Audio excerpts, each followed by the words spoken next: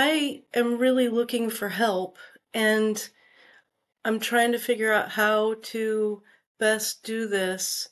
Um, it's not a life or death help thing, but I guess the background is my daughter passed away 10 years ago in a landslide. She was 2 weeks away from being 20. And so, of course, she didn't have any children. Sure, her memory only lives on in the people who actually knew and remembered her. There's no legacy for Delaney beyond the fact that she died tragically in a landslide, and which is terrible, but also the benefit of they will be dedicating a memorial, and one specifically for Delaney herself and all the other people that passed away in the landslide in Oso on March 22nd, 2014. Many, many parents lose children in ways that are less traumatic and less public, and there are no memorials for their children.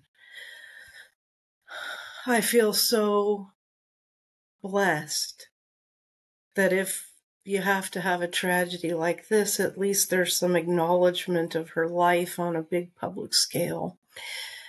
And in an effort to even accelerate her memory and maybe a legacy for her. In 2010, she and I watched Exit Through the Gift Shop, which is a documentary about the graffiti artist Banksy. And we were both very inspired by that. And we came up with the idea of random acts of artwork. And basically, it's about a business. It started out as business card size pieces of original art, whatever technique that we would make, and then we would just share randomly with strangers. Or I like to leave them with drive-through people, or just unexpected gift that people aren't expecting. So of course ours are all positive messages because we're positive people that have embraced healing and all of that. So we did that together. And then when she moved back to Washington and I was still living in Houston, we both continued to do our little random acts of artwork. And then after she passed away, I continued it on sporadically. Just as you can imagine, the grief of losing your child is catastrophic and debilitating. So I was not like militant and steady on it. So it's been a sporadic, random acts of artwork here and there as I bump along through life, healing from that trauma. And they say that luck is when preparation meets opportunity. I had done a short tour, about a year and a half, in a 40-foot motorhome, quilting across America. And I shared random acts of artwork during that was 2017, 2018. And it's kind of been on hold for a while as like I did life and different things. But it recently was brought up to me again, hey, what about random acts of artwork? And they're dedicating a memorial up at the Slide site in Oso, Washington on the 10-year anniversary date, March 22nd. So I was planning on taking a road trip from Alabama, where I live, to Washington in my Tesla Model Y.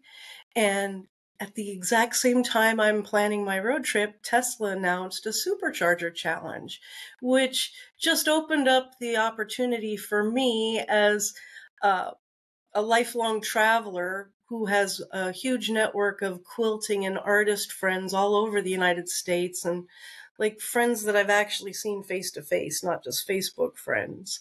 Why don't I try to win the Supercharger challenge and leave a random act of artwork at every Supercharger I hit? Why don't I? Why?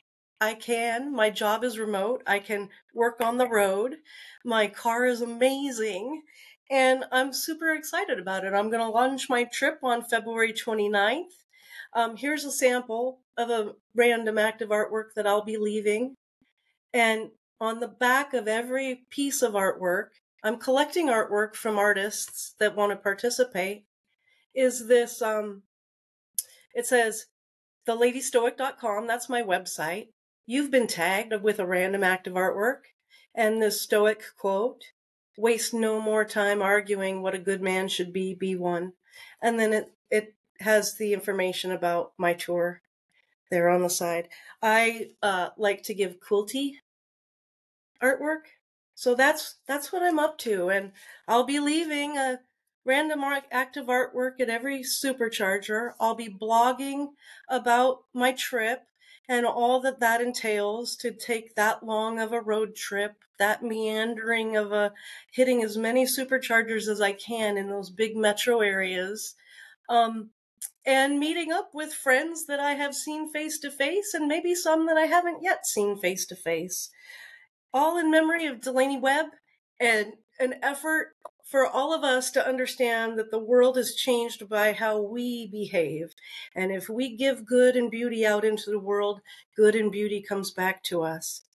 I would love if you would support me and my pet project, Random Acts of Artwork, by sharing with people you know, by interviewing me on your show. However you feel led to help me with this movement and inspire other artists to get out there and actually share their art, to inspire other artists to share their art, or whatever your message is. Hopefully it's a message to make a positive impact in the world. And you never know what those little things can mean to people, you know? So thank you very much for taking the time to watch my video. I really appreciate it, and I look forward to speaking with you in person. Thank you so much.